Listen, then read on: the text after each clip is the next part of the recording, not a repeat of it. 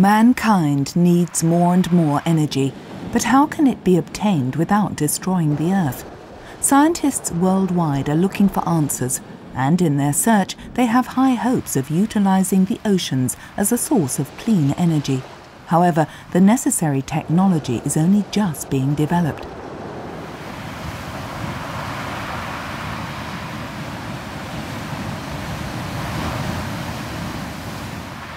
It's estimated that the oceans could meet at least 12% of the world's energy needs. The big advantage of using seawater to generate electricity is that it is available in infinite quantities and involves no carbon dioxide emissions. One reason researchers are focusing on waves as a source of power is that they are capable of transporting energy around the globe. Every wave starts off small, at first as a mere ripple on the surface. Then mini waves catch the wind like sails. They absorb its energy and steadily grow in size. However, it is not the water itself that travels, but the energy contained in it. The particles of water themselves merely move up and down.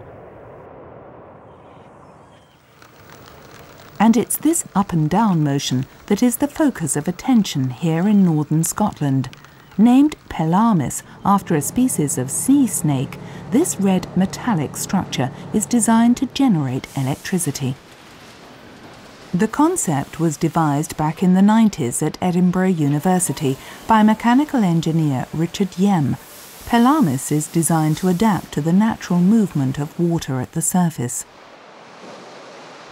Flexibly interlinked, the metal tubes move rhythmically up and down.